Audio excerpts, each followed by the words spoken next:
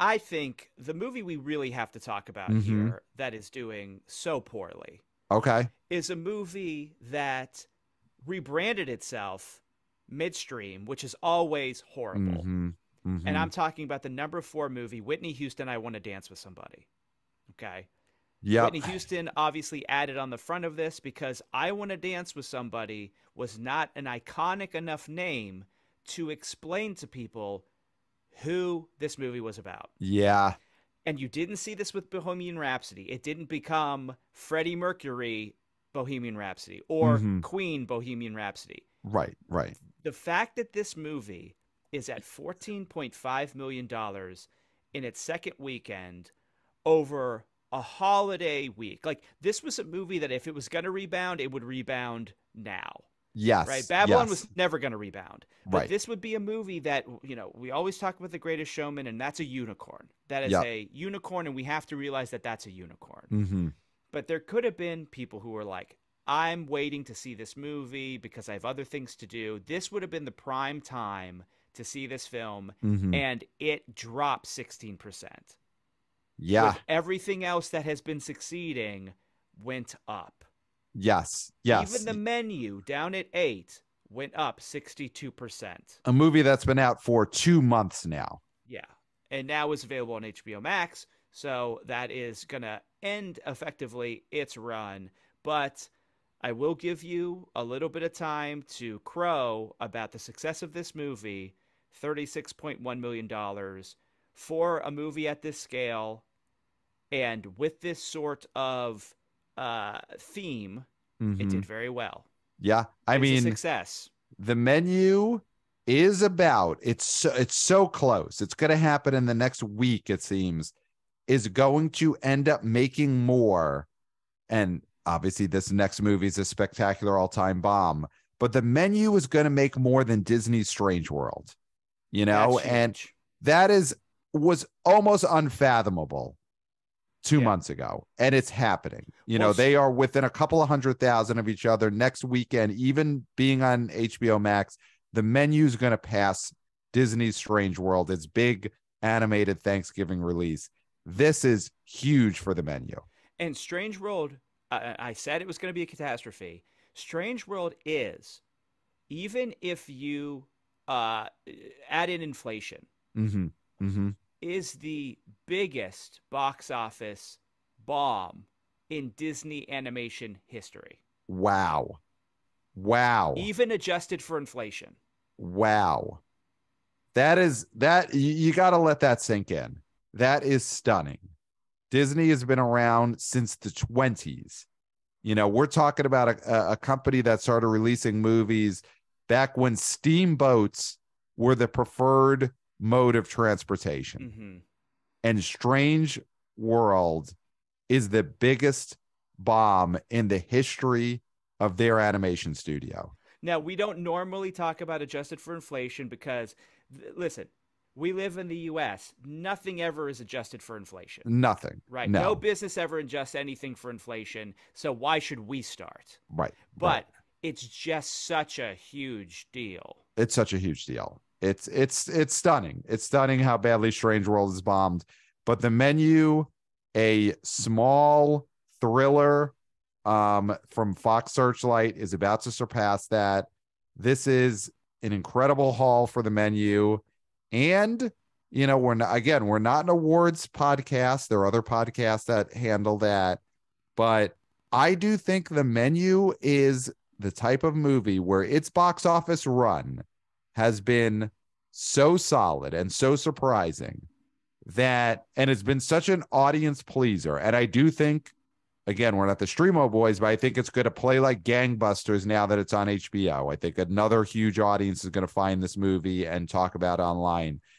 I think The Menu is a movie that's done so well, it could generate some awards buzz because of that. And I'm talking like screenplay, maybe a Ray Fiennes Best Actor nom, possibly. I do think that is how well The Menu is performed with audiences and at the box office, that it could actually get a screenplay Oscar nomination out of its box office. Yeah. I mean, I think this is the sort of movie, just talking money-wise, Yep.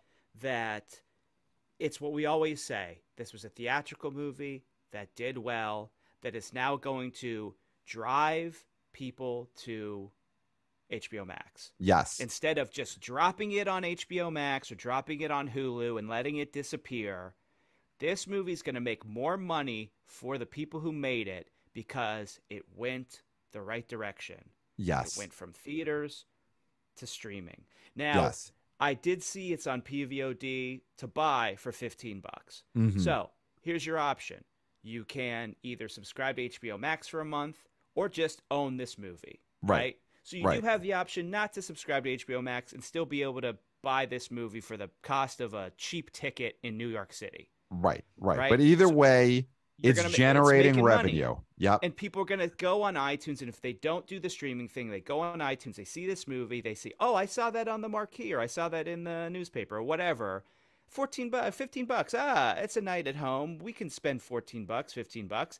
They'll buy it, right? But they knew Right. it was in the theater. If it's a random movie that just got dropped on iTunes, they're not going to buy it. Right. Right. Right. So the menu continues to be successful. But back to Whitney Houston, I Want to Dance with Somebody. I mean, It's a total failure. And listen, RIP. of Okay. course. Of But course. and listen, email us if you disagree with this, but I hate to say it, but Mariah Carey has usurped Mm-hmm. Whitney Houston's place in our culture, okay? Because she's the diva that survived. She's the diva that has the Christmas specials.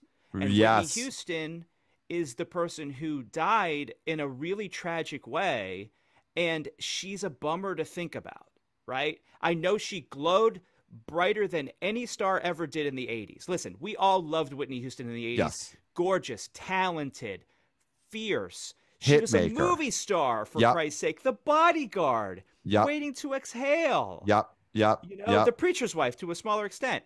But she was just a glowing star, and now it's been dimmed and diminished that this movie about this once upon a time icon has made so little. Yeah.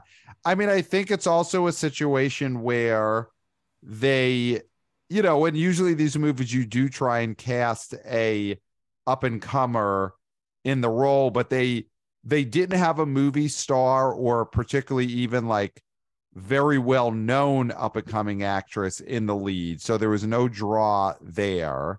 Mm-hmm. And I mean, I don't think the movie was particularly well reviewed. No. And these type of movies, I mean, even though Bohemian Rhapsody wasn't that well reviewed, it was just a playlist of songs that people wanted to listen to for 3 hours. And Rami Malek ended up winning the Oscar for it. So there was something there, Mm-hmm. that was a big draw to people.